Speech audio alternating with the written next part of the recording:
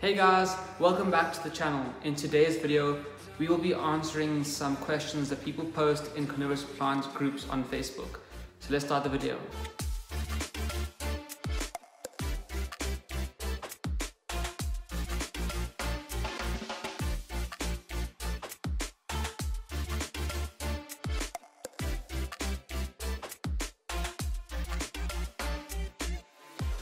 So here we are at my office. It's literally just the kitchen because this is the best place for me to edit and record and everything because it has the best light. We're in the kitchen and we're going to be answering some questions on our Facebook groups that we have here that we're following, that many people are also on, and they constantly asking questions that I hope that you guys will find useful for yourselves too. So this is going to be part of a series.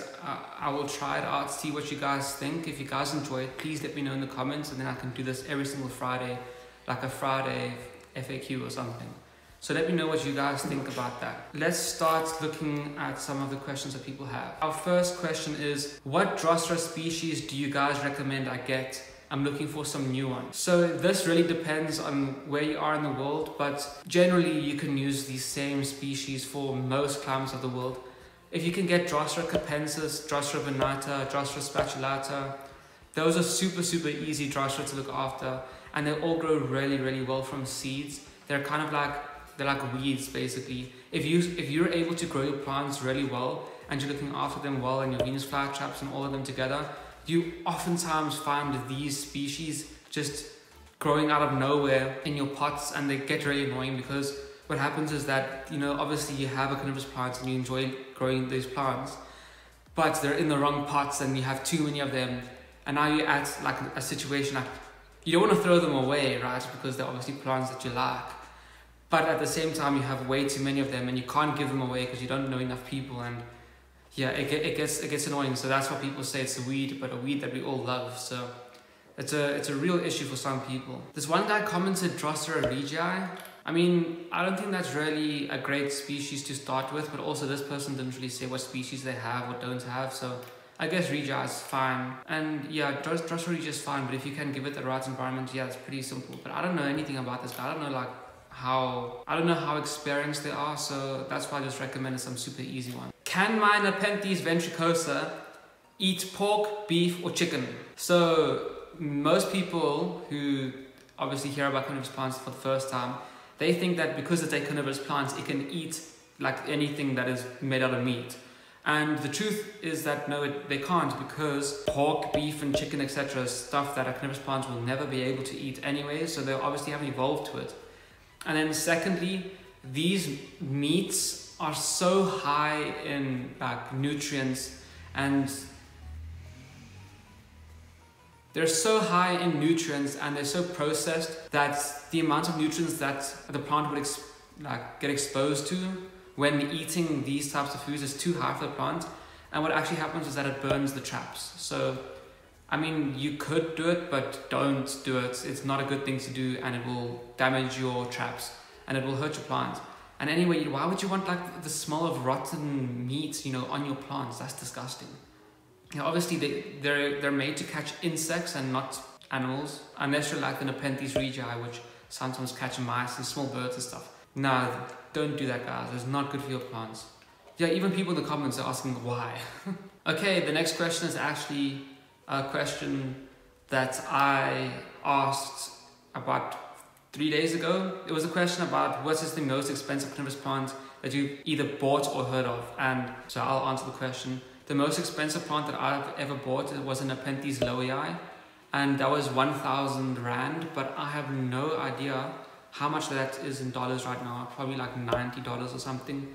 Yeah, it was imported into the country. It was from Exotica plants. I mean, it was from Borneo Exotics, I think it was.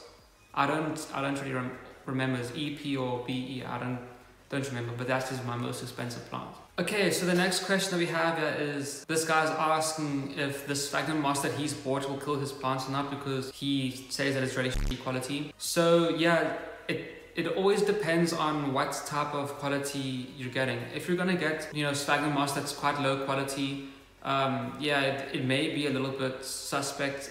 It may have like contaminants in them. So the best thing to do, as he asked, is that you just take your sphagnum moss or your peat and you just rinse it in distilled or rainwater or reverse osmosis water. You just you just put it in like a big tub, fill it up with water, let it soak, and if it's like peat or sphagnum, you can squeeze it like a sponge and just mix it in there really well. And then you can just pour out that water and then add some more water and then keep doing that, and then you'll get any other minerals or nutrients that are in that soil and get it out so that you could use that soil. But the best way to avoid this is just don't buy the low quality stuff. I always recommend Best Grow for the sphagnum moss, and I use Team Peat. That's the brand that I use, but in America there's quite a few brands like Hoffman, Black Gold. There's all these other brands in America that you can use for peat. Okay, so this person has recently bought a Nepenthes seedling and they don't even know what the seedling looks like. So the Nepenthes is the little green plantlet thing that is on the left here. The seedlings look like the adult plants. They have the leaf and then they have their little pitcher sticking up at the end of that leaf as well. The rest of the stuff is just moss. You can tell it's moss because it's green and like moss.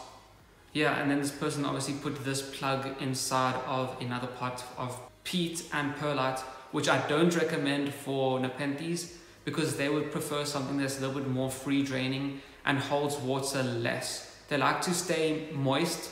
They don't like to stay waterlogged like many of our drosera and Venus flytraps do. If you can get a Nepenthes and you put in like live sphagnum moss and some orchid bark and perlite, and yeah, that's actually a pretty good mix, and like lacquer clay or something, and you just top water them every single day with clean water, they'll do really, really well in that instead of sitting them in water, because that means that their roots will rot. But yeah, as I said, to answer this person's question, it's the leaf with the little cone at the end. That's what a baby Nepenthes seedling looks like. Yeah, it's if you've grown a Nepenthes before, you should be able to tell what it is. Okay, so here we have a Nepenthes picture. It's a young Nepenthes because you can tell it's young because it has a small pitcher. It has this developing pitcher, and this pitcher looks really weird. The lid of it is like concaved inwards. It looks like it's broken and everything. So, and they're asking if has anyone ever seen something like this before. So what I notice with Nepenthes, if you change the humidity or the light or the environment in any way, and the plant is not acclimated to that environment, the pitchers sometimes come out deformed. But I don't think that this picture is coming out deformed because of the temperature changes. This is a cross of Rob Cantlii and Veitchii, and I often see that even adult pictures of these guys, when their peristome and their lid is developing, the lid oftentimes squeezes inwards and then pops up, obviously once it's developed a little bit more. So this just looks like this picture is just developing like the adults do, which is kind of weird because the young pitchers don't often develop like the adults do, but it's doing that same growth habits from what I think. And I think there's nothing actually wrong with this picture. So yeah, I have seen it before, but not in babies, but in the adults. So this picture actually looks fine. So this is one of the most common questions that we often get on these type of groups. Can I use Miracle-Gro peat for my carnivorous plants, guys? And the answer to that question is no, because on the packet it says added nutrients. And we all know that carnivorous plants don't want added nutrients in their soil because these nutrients oftentimes burn up and kill your carnivorous plants. So to answer the question, no, do not use Miracle-Gro peat. And she wants to use it for Nepenthes. Definitely don't use peat for Nepenthes because, as I've said earlier, it will cause root rot in the Nepenthes. Rather use something like sphagnum moss. But she's obviously read the packet and she's even said there, I'm assuming don't use it. So good on her. She realized that she mustn't use this peat, and obviously she asked before she got it, which is great because then people can answer her and tell her that you should never use Miracle-Gro because it's really bad for carnivorous plants. There's not even a Miracle-Gro like this in Australia that I've seen, and I really don't want to try with my plants either because I'm pretty sure it will kill them. Okay, so in this post, this person addresses what I said earlier. These drosera oftentimes are weeds, and this is a drosera binata. So as I've said, they really are like weeds. So I'm glad you guys can see I wasn't lying to you. This person is asking, can they put these in a bog garden so that they can like grow out and stretch everywhere without having tons and tons of babies in one pot? Oh, sorry, this person wants to put them in their own bog garden. So yeah, you can definitely do that.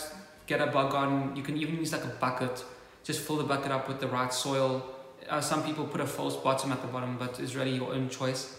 Put them in there, and what will happen is that in like a year's time, you will have a massive pot full of drosera binata. So she has, I think she says she has 5 plants in this pot. So definitely you can do that, but the drosera, they're not going to really grow out and creep around like she's saying. You know, sometimes they do make little plantlets and stuff, but they don't like creep around and make babies super easy unless they flower. If they flower, there's no point putting them in the bog, because all that's going to happen is that the seeds are going to go into the bog. You're going to get like a trillion plants in that bog, and then those seeds are going to go into your other bog gardens, and you're going to get a trillion seeds in those bog gardens too. So the best way to prevent them from growing insanely like that is just to cut off the flower stalks as soon as you see them. Sometimes you really want to see how the flowers look. If you really, for your own sanity, if you don't want to be dealing with that catch-22 that I was speaking of earlier, of throwing away plants or keeping all of them, just cut off the flowers and just Google how the flowers look. They aren't that special. They're just pink or white and quite small as well for these very common species. So if you want to prevent them from, you know, overtaking everything, just cut off those flowers, guys. Okay, so over here we have one of the age-old questions. My Venus flytrap is growing a flower, and I've heard that the flowers kill the Venus flytrap. So the answer to this in most cases is yes, cut off the flowers, because the flowers will drain your Venus flytrap of energy, and your Venus flytrap will die because it has no energy to continue growing. And that, I will always say that to everyone if I don't know how experienced they are, if I don't have much info on how the plants look, where they're growing, how they grow them, etc. But you can keep the flowers if the plant is extremely healthy and if it is a very big plant. The Venus flytrap will not grow as big as it could. It will be a little bit smaller, but it will still be able to grow new traps and flower at the same time. But as I said with the drosera binata, why would you really want to do that? Cut off the flower stalk when it gets about 2 inches tall. Put that flower stalk in some soil. You have the possibility of creating a new Venus flytrap from that flower cutting, and your Venus flytrap will grow really big traps. And yeah, if you want to see how the flowers look, just Google it. The Venus flytrap flowers are not that amazing. And anyway, you can't keep cultivars between seeds. If you want to have a cultivar of, like, for example, Venus flytrap B52, you have to divide them from roots or leaf pullings and stuff like that, or even from the flowers.